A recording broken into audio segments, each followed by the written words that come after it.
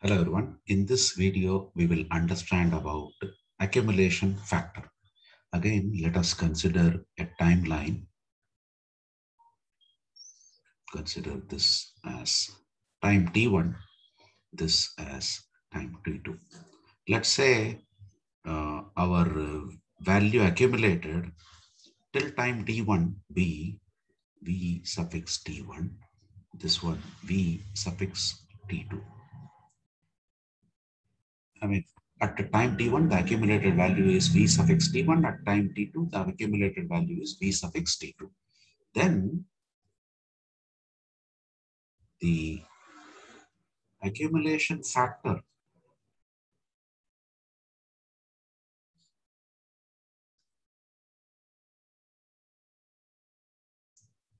between t1, t2 is given by a within brackets t1, t2 is nothing but value at the time t2 divided by accumulated value at the time t1. So that is the definition for accumulation factor. Suppose if this t1 is now, means time t1 is 0 and t2, let us say it is nth period, then our timeline will have like this 0 and n. This will be your present value, this will be your accumulated value. And in this case, when you have like this, we can write it as a0, n, because t1 is getting replaced. This t1 is getting replaced with 0, t2 is getting replaced with this n. And whenever you have 0 and n, we can simply write it as a of n. Instead of writing 0, n, we can simply write it as a of n. Now, accumulated value then will be present value multiplied by a 0, n, or we can simply say present value multiplied by the accumulated factor of n at n. And we know in case of simple interest,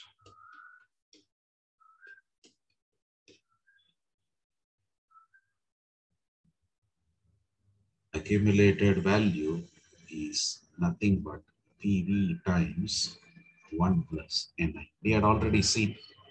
That means our accumulated factor, that is AN, is nothing but 1 plus NI in case of simple interest. Similarly, in case of compound interest,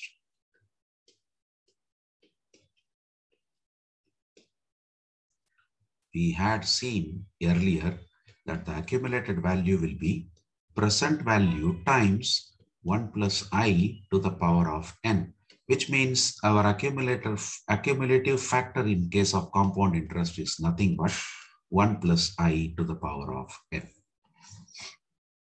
Based on this logic, AN is actually getting replaced here with 1 plus Ni. That means this A of n is 1 plus Ni. Similarly, here, this A of n is getting replaced with 1 plus I to the power of n. So in case of compound interest, accumulation factor is 1 plus I to the power of n. Now, let us do one question related to this. Let us say, example,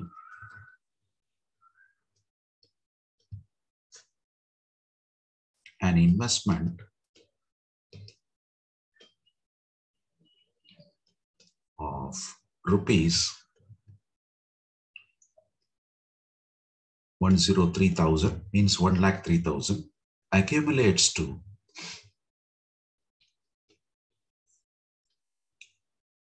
rupees 257,500, 2,57,500. Okay, what is the first question? Calculate the simple annual interest rate that would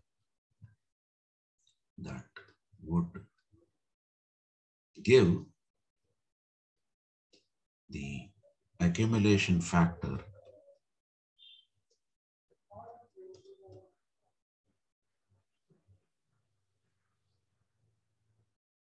actually I should have written one more question before this. Let me put that as 1, this as 2. First question is calculate the accumulation factor. That is the first question. Then in the second question, calculate the simple annual interest rate that would give the accumulation factor in the first part. Okay. Then third question, calculate the annual compound interest rate that would give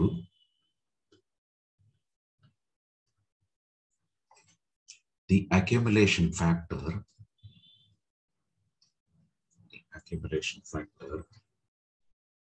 as in this part 1. So 3 questions.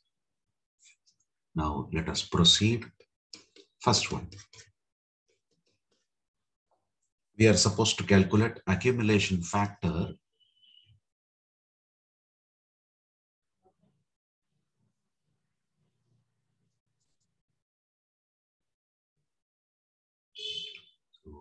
accumulation factor, they didn't specify that clearly. Just a moment.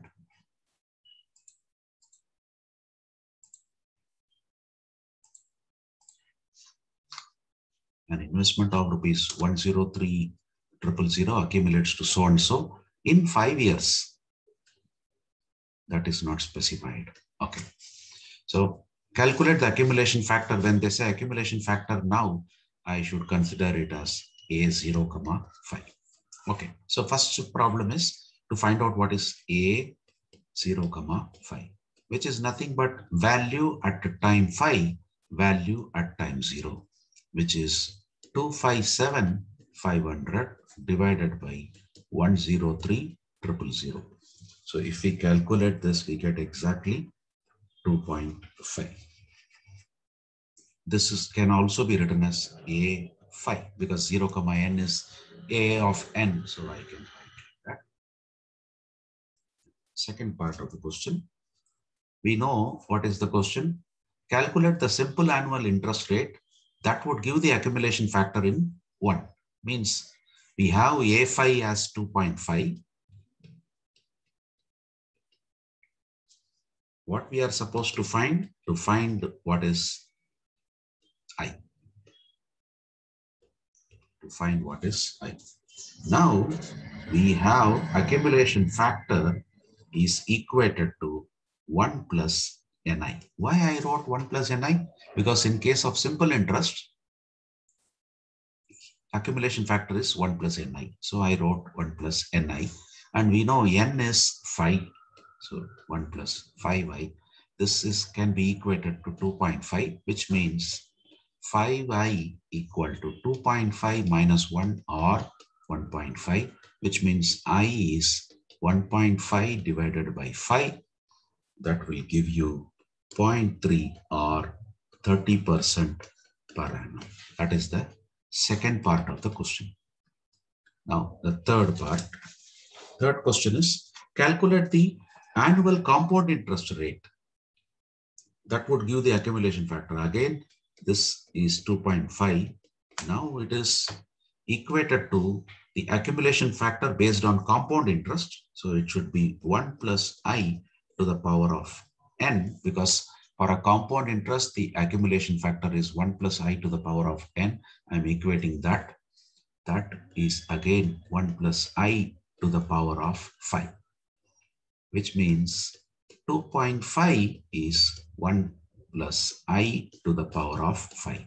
Taking to the power of 1 by 5 on both sides, we have 2.5 to the power of 1 by 5 equal to 1 plus I to the power of 5, the whole thing to the power of 1 by 5. Now I can cancel this and this. We get what?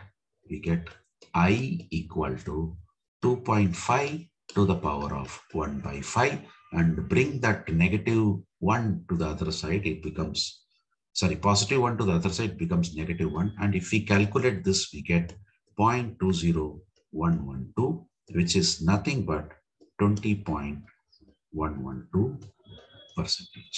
So that is the solution for this particular example. In case if you find the contents of this video to be useful to you, I request you to please like it, share it with your friends, and also subscribe to my channel. Thank you.